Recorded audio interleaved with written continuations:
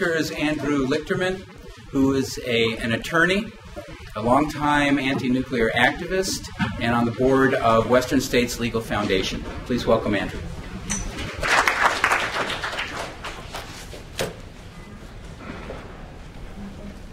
So the first part of my assignment from Phil is to provide you with a little bit of an overview of what we can tell about what's happening at Fukushima. And that's one of the most important things is we really don't know.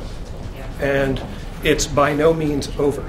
You know, we can sort of try to derive a kind of least common denominator from the government and industry statements and piece it together. But that's really the best that we can do. And compared to Chernobyl, this remains a problem even in a relatively more open society like Japan, in the midst of a broader disaster that has brought global scrutiny to bear on Japan on this particular disaster. So there are 6 reactors at the Fukushima plant. 2 of the 6 appear to be in relatively safe shutdown modes with operating cooling systems. Those have fuel in their cores and consequently still have to be cooled. They also have spent fuel ponds with significant quantities of spent fuel. These pools also require constant cooling. These 2 were not operating at the time of the accident. 3 additional reactors were fueled and operating at the time of the earthquake and the tsunami. All 3 have had serious accidents, with the consensus apparently being that there has been substantial melting of the reactor fuel in all 3 instances. Now, these accidents were caused by a loss of electrical power to the cooling systems and not by the impact of the earthquake itself. The reactors apparently, although they don't really know this yet from what you can tell from public information, shut down successfully after the earthquake. Backup diesel generators then kicked in, but those stopped operating for a variety of reasons after the tsunami hit and could not be restarted. Backup batteries then kicked in, but they can only provide a limited number of hours, 8 hours I believe it was, of continued electrical power. And after that, the reactors began to heat up and until they could provide additional cooling, which they still really have not done entirely successfully, a meltdown was inevitable. Now, all 3 of the reactors that were operating also have suffered hydrogen explosions. The containment of 1 and possibly 2 of the reactors likely has been breached. In 1 reactor, U.S. analysts believe that some of the molten reactor fuel has left the reactor vessel and reached the containment floor outside, although industry officials in Japan contest this. In another reactor, the fuel is, and possibly in all 3, the fuel is believed to have melted sufficiently that it's difficult to achieve water circulation adequate for cooling. Cooling problems at all 3 reactors also appear to be exacerbated by the buildup of salt from the evaporation of large quantities of seawater used for emergency cooling in the weeks after the accident, when this was the only option available. Very large quantities of radioactive materials were vented from the 3 reactors to the atmosphere, partly because the operators did so intentionally to reduce pressure within the containment and to avoid even larger releases, and possibly because 1 or more of the containments themselves may have been breached. Now, the spent fuel pools at the 3 reactors that were operating and at a 4th that was not pose additional dangers. They're high up in the reactor buildings and not inside the primary containments of the reactors. Explosions in the reactors and in 1 of the fuel pools basically has exposed these to the outside air. in one case, they actually vented the remaining reactor structure to prevent further hydrogen explosions. Now, the fourth reactor was not fueled. However, because the fuel had been removed relatively recently and is thus relatively hot, very hot, and now we're not talking radioactivity, we're talking thermally hot, it posed particular problems for cooling, and there was a hydrogen explosion and possibly a fuel fire in that spent fuel pool, which may also be a significant source of the releases of radioactive materials.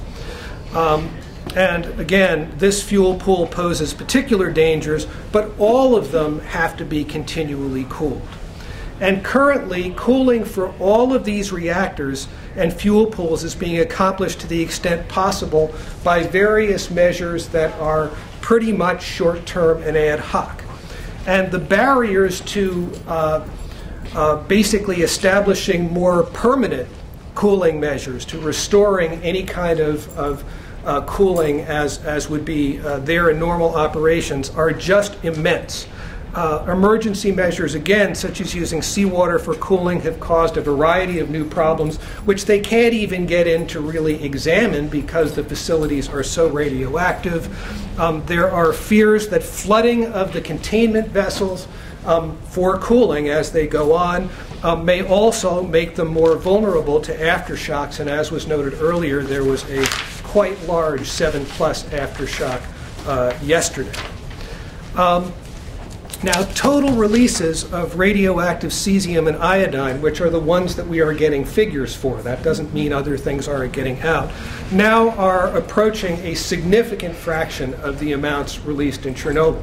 And this is reported amounts. Again, I would stress we don't really know what the totals are.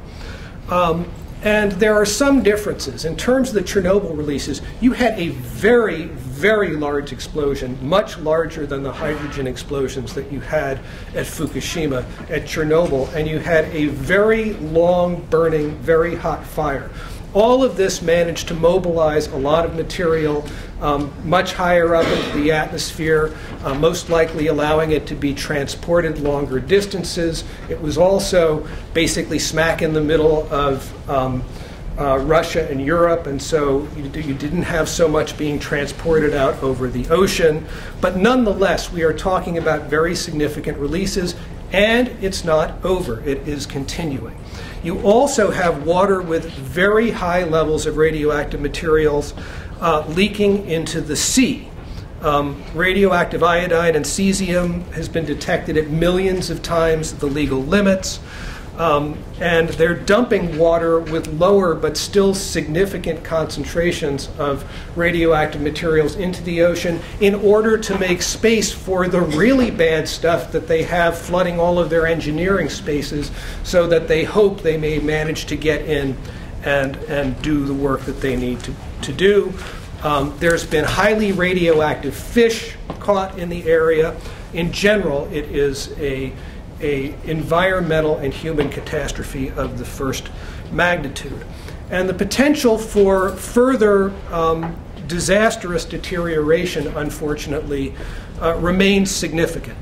The situation at the plant appears, from what we can glean, to be continuing to deteriorate in some ways. You have more radioactive releases because they are ongoing, making it more difficult for people to work on the site.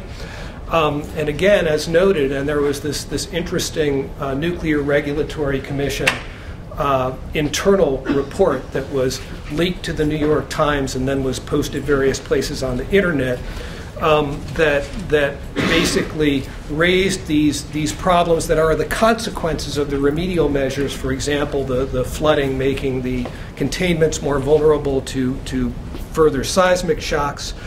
And throughout this, TEPCO, which is the Tokyo Electric, the Japanese government and international authorities have told pretty consistently less than what they knew in public statements about what was going on. Now, to be sure, you have the problem that it is inherently difficult to know what's going on at these plants after a serious accident of this kind. Again, you can't gain physical access to much of the plant. Much of your instrumentation has been destroyed, right?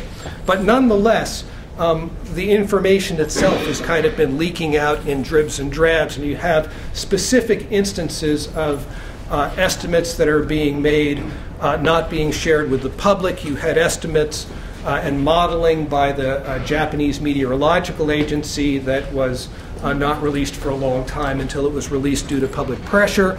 And you have this very interesting process going on that I'm not really sure of the full meaning of, where you have leaks to the New York Times from the NRC, which are clearly, I think, some kind of, trying to put pressure on the Japanese government, but I'm not sure what. And one of the things that was very interesting was the disparity between the early U.S. government statements and the measures that they took to protect their own military personnel and other personnel quite early on after this event.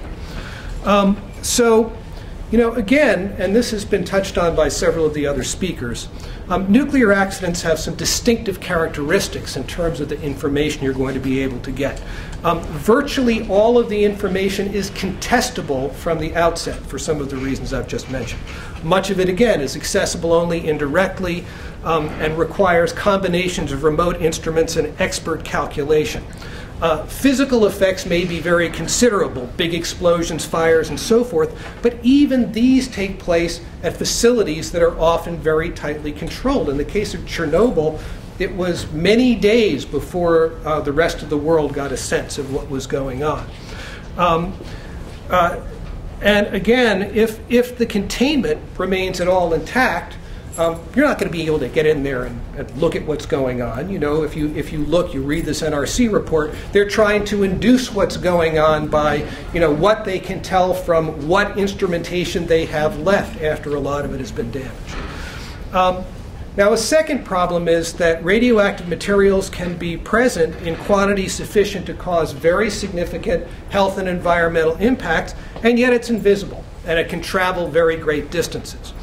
And it requires sophisticated instruments to detect, analyze sufficiently, and generally a pretty broad monitoring and modeling effort to get a real picture of where the radioactive materials are going and what their impact might be. And so just about all of this is going to be in the control of governments, industry, and other large organizations that may not be inclined to share it with the public. And again, you can figure out quite a bit by remote monitoring. A lot of the information that has come out, the estimates that have come from data that's come from the World Network that was deployed to detect very, very small quantities of radionuclides to detect possible nuclear testing, the Comprehensive Test Ban Organization network. But once again, this is something that is very susceptible to government and industry capture. You have to have a big institution to deploy this kind of stuff. And there's a real paucity of genuinely independent, well-funded, effective nuclear expertise. And what there is always subject to concerted and well-funded campaigns to discredit whatever they have to say, both in particular accidents and in general. How am I doing for time, Phil? How much I got? 5 minutes. I have 5 minutes. Oh, my Lord. All right, well, let's skip through some stuff here. So I want to talk a little bit about the relationship between nuclear power and nuclear weapons, materially, politically, and ideologically. This relationship has resulted in very significant economic subsidies, some of them explicit, some of them structural, to nuclear power, and has also concentrated nuclear expertise in secretive institutions driven by military concerns. And this really has affected the evaluation of the health and environmental effects of radioactive materials from very early on in the nuclear age. Carl Morgan, one of the founders of the health physics discipline, put it this way. He said that government health physicists are expected to develop safe means to dispose of radioactive waste and to set limits of maximum permissible body burden and acceptable concentrations in air, water, and food for hundreds of new species of isotopes. All of this was to be done in a way that would prevent radiation industries so far as humanly possible. At the same time, however, we understand that the atomic bomb program could not be impeded. It was like being thrown into a cage of lions and instructed not to injure them because they were being trained to destroy the enemy. And this atmosphere persisted well into and likely throughout the Cold War period, playing a role in the acceptance of nuclear power initially, which in turn has created another large, powerful set of institutions with a vested interest in maintaining, in minimizing the adverse health and environmental effects of radiation. And certainly we can see, as again several of the previous speakers have pointed out, that this ideological battle over nuclear energy and over the effects of radiation is fully on display in the response that you have seen to this Fukushima accident. And you get the classic tactics. First of all, there's just the straight out, oh well, these big dispersed doses to large populations have no discernible, there's no danger to human health and the environment. They just Xerox that, I think, on the bottoms of the press releases, okay, where you have these big, well, that's not even accepted mainstream science anymore. The general mainstream position is that there is no safe level of additional radiation. It may be dispersed across populations, but with a given dose, you are going to get a given increase in risk.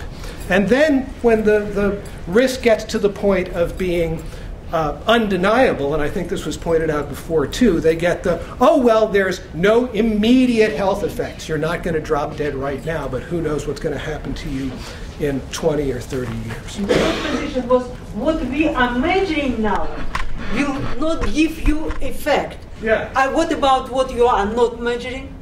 Yeah. This was the source. Yes, a very good. What you are measuring now. Yeah, absolutely, what we are measuring now. And just a note about the plants here in the United States. You have 104 reactors around the United States. You have 31 of them are designs that are fairly similar to the Fukushima reactors. You have pretty similar strategies for responding to accidents, the same kind of defense and death strategies, but also similar vulnerabilities to a station blackout, to losing all of your electric power in an accident. Here in California, we have 4 reactors, 2 down at Diablo Canyon, 2 at San Onofre. Diablo Canyon is currently in relicensing review. San Onofre is expected to follow soon. These are a different reactor design, but nonetheless, they're also in an earthquake zone. You have the same kind of battle going on over Diablo Canyon, where you have a design-based earthquake being assumed to be the largest one that could possibly happen, and yet they've discovered additional faults offshore. And earthquake science is also a pretty new science, and if you ask people who work in that field, they'll, freely admit that they can't really tell you what the maximum predictable earthquake is in a lot of these regions. So, to close, I'd like to just meditate a little on the experts who seem to dominate the discussion in all of these contexts. Now, I'll go to a physicist. In 1930, Nobel Prize-winning physicist Robert Millikan wrote that, quotes, "One may sleep in peace with the consciousness that the Creator has put some foolproof elements into his handiwork and that man is powerless to do it any titanic damage." Now, obviously this has been proven false not only by nuclear weapons and by nuclear power, but by the devastating ecological effects of the endless accumulation of wealth for its own sake, and by the growing ability of human beings to manipulate the most basic building blocks of the natural world itself. And all of these issues really are manifestations of a global society in which most resources and most of the earth itself is controlled by a tiny minority, with choices which affect all of us dressed up as natural and necessary by experts who mainly work in their service. And a common theme in all of these preventable disasters is that key decisions are made at a great remove, both socially and geographically, from the places where the human and ecological impacts are likely to be felt. And ironically, in a society where science is looked to for the solution for most of our problems, we are suffering from a separation of cause and effect. So our challenge really is to build the kind of social movements that can bring about the changes so we can give real decision-making power and real voice to all of those who are affected by the decisions of huge organizations that are justified by experts, and by doing so that we can democratize the economy and with it our decisions about technology choice.